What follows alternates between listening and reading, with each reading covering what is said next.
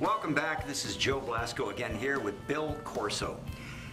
Bill, we left off with just firstly, your energy level is unbelievable. That's good. I love what I do. I love my job. Very apparent. You do meet a lot of people. This is what it takes. This is what it takes, folks. This is the kind of energy level and the kind of passion that I'm constantly talking about that it takes to get these awards back there. Yeah. All right. Look, this is a great. Like, there's no. You talk to anybody about what we do, they get excited just hearing about it. I know. I'm not talking about accounting or numbers or, maybe if you're a lawyer and you had a murder or something, it's interesting.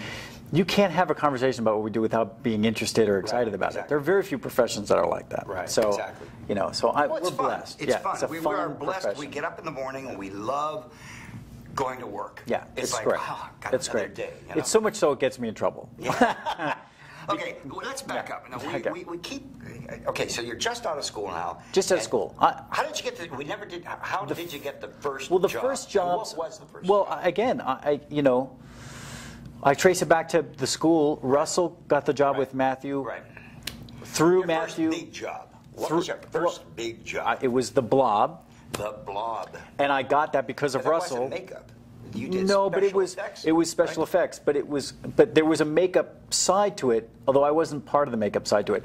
And the reason I got it was, again, Russell, because of working at Matthews, had heard that Lyle Conway, who's an amazing creature designer who did, he did The Little Shop of Horrors, Plant, and Oscar nominated for that, and then Dark Crystal, all the Henson stuff. Phenomenal artist, phenomenal sculptor, and I love to sculpt. So he was a big hero of mine, and he was in town, and he was going to be doing The Blob. And again, at the time, it was anything effects oriented I could get my hands on. And I had done some, again, through Russell and through his networking, I met people just by hanging out with him.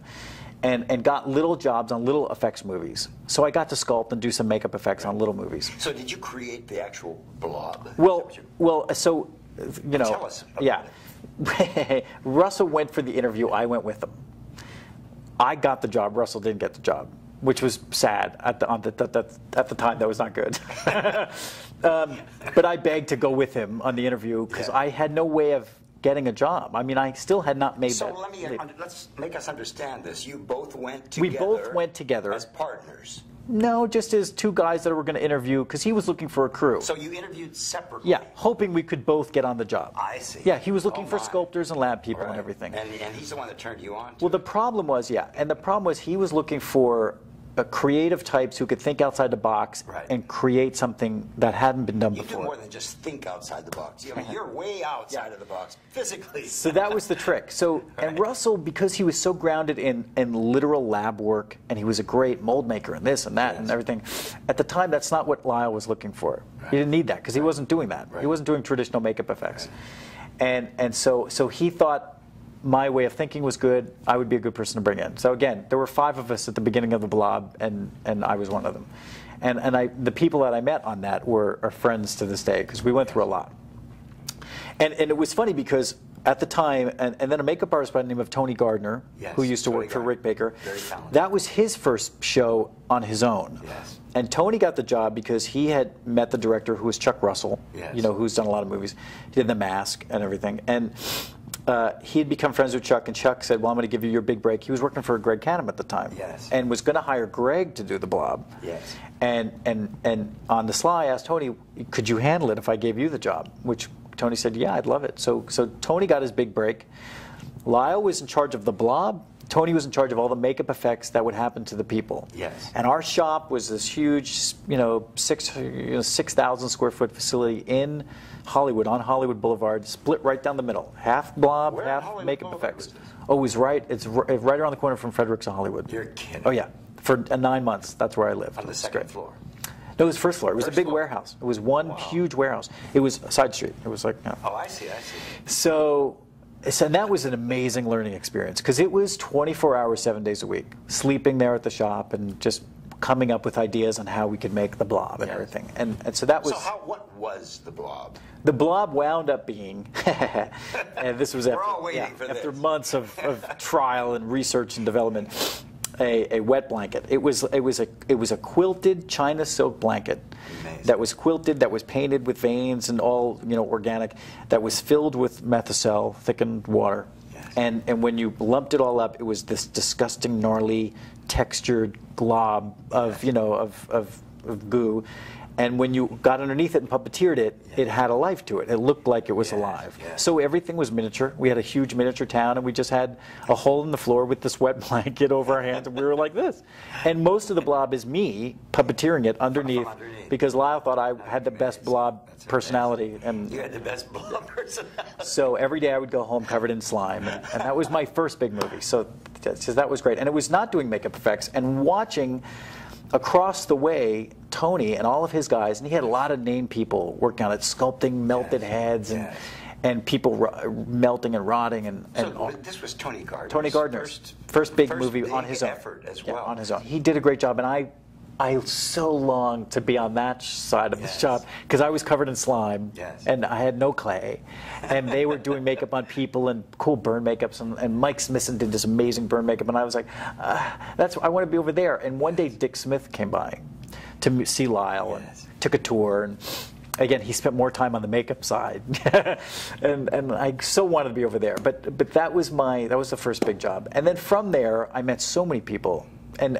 only 4 of us went from the very first day of the job to the very last day of the job. Yes. It was so long and so hard, and so many people quit and were fired, but 4 of us lasted, and all the way through shooting, and even Lyle being fired, which halfway through, which was not pleasant. But again, I'm 18. I mean, this was a huge thing. This is the real world of makeup, folks. This is a huge thing. So learned a lot, and that was my springboard. And from there, I met people, and I started getting a little work. The next big step, because I did a couple little things, and then the next thing is the total Hollywood story. Yes. Much like being discovered on Hollywood Boulevard, or by the or then the restaurant by the producer, but. It was at the time, and we don't do it as much anymore, but there was the big makeup artist Halloween party. That was a huge thing back in the 80s. And that was given by the union. What was the Well, there was a few, but it was the smaller ones that actually were more potent. But there was a big union one as well. But so at the time, everybody, V. Neal was famous for big Halloween parties. She always gives her phenomenal parties. V's Christmas parties are the best. Amazing. Well, it used to be V's Halloween parties were the talk of legend. So, and that was before me. I came into it. She had one more, but that was about it. Too busy. But at one of these parties, and I was we would do ourselves all up and everything. I went dressed as the child catcher from Chitty Chitty Bang Bang. Which is one of my favorite characters, and it was just an amazing character makeup, I thought, and creepy, and I always remember that guy. And I did it all up and went to Western Costume and rented the costume and everything, and did it all up. And did you get the actual costume? No, but I faked it pretty well. I mean, it was pretty great. And everywhere I went to an industry party that was all makeup artists, and everybody was, very impressed, like, oh, I remember that guy. That's great. You really nailed it. Fabulous. It wasn't selling yourself. And it wasn't a very over-the-top makeup-y thing. Right. It was a real finessed, subtle thing. Yes. But it was a long nose, and. But all of your makeups are like that. They are very sophisticated. It was a good kind of precursor. Well, lucky for me, at the time, at the makeup party at the Halloween party was Rick Baker, and he came up and commented on my makeup and said he really liked it. Yes. And I had met him once before at a Fangoria convention. Shook his hand, took a picture with him, like the fan that I was, and that was it. So here I am now as a makeup artist, and I'm in my makeup, and he says, well, I think that's really cool, and I go, I would really like to work for you one day, And I remember stuttering. And he said, I am looking for a couple of more people. Call my shop and come down. How fantastic. An interview. And it was and he literally had. And it was, again, perfect timing. It's October, big movie start at the end of the year. Yes. He had just finished staffing up, or was in the process of staffing up Gremlins. Yeah, he is an amazing man, Rick Baker. Yeah. I have a Rick Baker story, and I don't think he'll mind my sharing. I did a film called Track of the Moon Beast. Mm-hmm. Remember that one, Rick? Whew. that was way back in the early days. This was before Rick Baker became Rick Baker. Sure. Rick Baker was hanging out over at Johnny Chambers' lab, and I was doing this film called Track of the Moon Beast, where I did this lizard creature, right? And I had all of the transitions sculpted of this man changing into a lizard creature. I didn't have the hands or the feet done, right?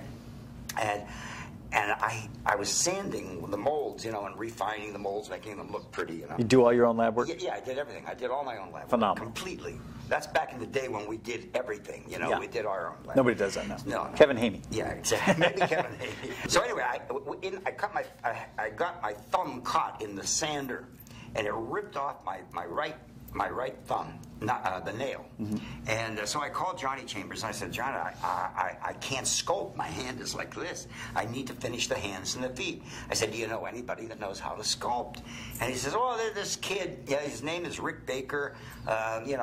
He's pretty damn good for a young man. I don't know how old Rick must have been then. In his late teens or mid-teens. And so I called him and he came over. He was a real nice guy. And he actually came in, and I had all the sculptures done, and he poured all of the negatives for the sculptures in a manner which I had never seen done before.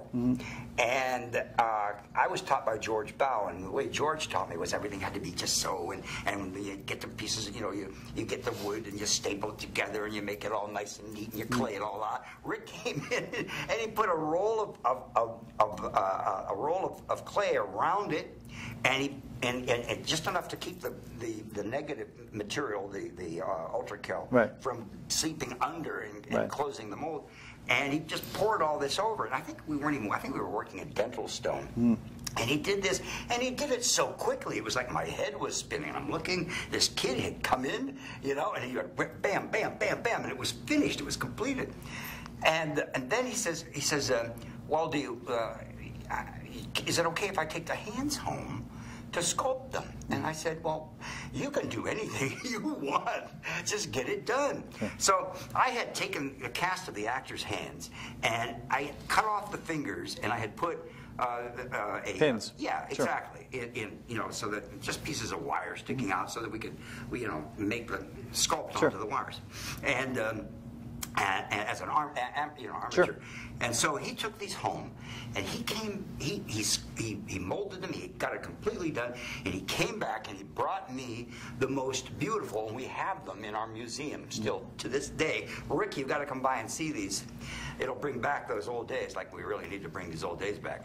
And there are two negative molds that he did. I believe they're done in hydrocal, and a B11 hydrocal, and they are of the creature's hands and feet.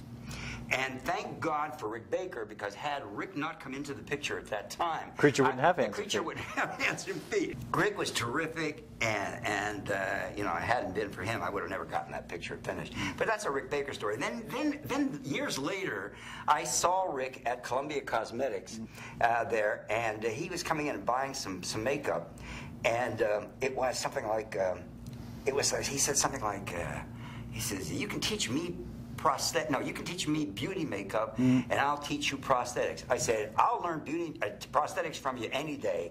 I said, however, I don't think I'm ever going to need to teach you beauty makeup, because you're never going to need it. Because he's such a genius with everything that he does with his prosthetics and all, and with the apes, the most unbelievable apes, obviously. You got Planet of the Apes. Let's get back to you. Now, you were working with the... So Rick. I did get the job with Rick, and I'm sorry. Oh, that's okay. I didn't mean to go off on that tangent. I don't know. How can you talk about? Well, that's the thing, though. I mean, you need people to generate interest. Yes. And Rick's one of those people who's brought attention to a field that otherwise would never have gotten attention. It's a kind of an obscure little profession. Absolutely. Oh, and he's taken it to another level. He got, and it's because of him and work and others like him, Stan Winston and everybody that did work that generated so much, publicity which before it didn't get publicity, and got kids like me and excited about it and involved. Yeah, there was a time the makeup artist's credit didn't even appear. No, when, it was just the department head of the studio, right, and yeah. So they brought it out of the closet and out of the garage and made it a huge industry. Which is, I mean, Rick credits Stan for doing, making the big leap, but it made it a great profession to get into. So working for him was one of those goals. Yes. How did you get your job with Rick Baker? Well, again, it was the Halloween party. Yeah. I interviewed. So he came up to you. He came up to me, liked my makeup. Okay. I interviewed with him like a couple of days later. How long did you work? I was there for 8 months on Gremlins. Yes. And it was such a huge show. And that was the first thing you did? That was the first thing I did for him. And I worked in the shop as one of the art guys, and I sculpted a little bit, and I painted and painted a little mogwais. Did Mitch Devane? No, Mitch wasn't there at the time. Yeah, he not at the time. He wasn't there. But there was a phenomenal amount. The very first day, it was a very humbling experience. There was over 100 people at his lab at that point, and he had a couple of other buildings, and at the time Russell was working there. There was a slew of people. A lot of people I worked with on the Blob were working there, so I actually had friends put in a good word for me. Yes. But it was a very humbling experience, because up till there's a certain point in your early career where you wonder where you stack up against other artists. I did, because I'm a very competitive artist. I wanted to be really good. I wanted to be the best, but at the time it's like, well, where am I on the scale of other artists? Yes. Am I on a scale of 1 to 10? Am I a 4? Am I a 6? Am I where am I? So, and what can I work on to be better? Yes. And so at the time when I interviewed, it was like, well, I didn't know where I was at. I thought I was okay. I thought I was good, better at some stuff than others. Right. But that first day walking in and finding out where I was going to sit and seeing the work that was there, that was humbling, because I felt like I knew nothing. Yes. And I'd never picked up a sculpting tool in my life. Because to see the work that was amazing, that was museum quality work, and it was just being thrown away like they're just making stuff like that. Yeah. And so that was frightening. I mean, it was humbling and frightening and just inspiring as anything. We have to break right now, just for a very, very short time. We'll be right back. Don't go away. We have more with BillCorso right after this.